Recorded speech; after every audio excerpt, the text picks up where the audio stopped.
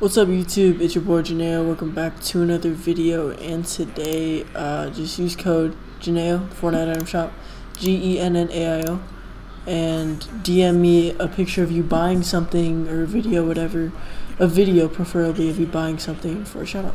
And yeah, I think her name Molly, she stay out from Molly, that shawty a junkie, don't talk to me.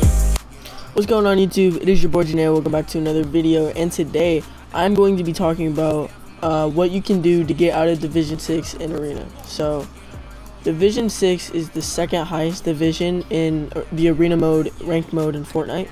So if you've been in Division 6 for a while, because it goes from 225 points all the way to 300, I believe. And yeah, so if you're stuck in there, it's pretty easy to get stuck in there. I was stuck in there for a while, but now I'm in Champion Division. I'm going to be giving you guys tips to be able to get to, you know, Champion Division and compete in future tournaments that require Champion Division.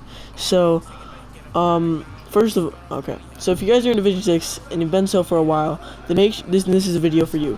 Make sure to watch the whole thing because I give tips on how to get out of Division 6 and into Champion League.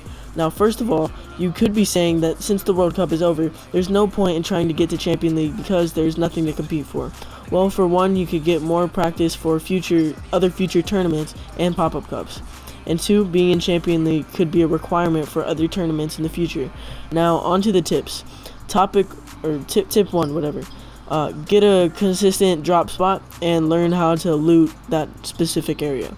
Now, it could take a bit of time to learn how to loot it well and to defend yourself against enemies during their early game fights. Then you are giving yourself an advantage over other players who choose to contest you. Another thing is to not play overly aggressive as if it were a public match. Now, I know many of you, like myself, may get bored playing Farm Simulator for 3 to 10 minutes during every game and it will want to play aggressively. It is okay to do this, just don't push fights that you know you won't win. This may sound obvious, but if you analyze other people's replays, it can give you more of an understanding of this. An example of a fight that wouldn't lead you to victory would be a fight where the storm is coming. And if you don't have mobility, then you shouldn't you shouldn't get in a fight and try and waste your mobility that you could use for late game. Excuse me. My final tip for this video is to take breaks while you're playing Arena. Now, if you have those aggressive instincts, then when you're getting bored of playing Arena, either take a break from playing Fortnite entirely or just play a few public matches to get that aggressiveness out of your system. Then come back to Arena. If you start to become frustrated or tilted because of how you're placing in Arena, then just take breaks. Nobody likes to come in 26th place. Playing more games and losing more points will only lead to more frustration and lead to more lost points. Now that is all my tips for today's video. If you did enjoy, be sure to leave a like, subscribe. I'll be making more videos like this on how to place better in more Arena games and whatever, since I have made it to Champion League now.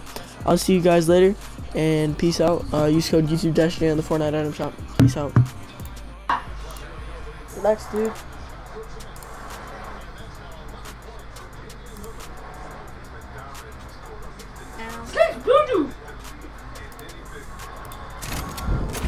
Now, Leviathan 123978, what is he gonna do? He is an easy clap on a mobile player, and he chokes it! He chokes it because he tries to build in the other player's box.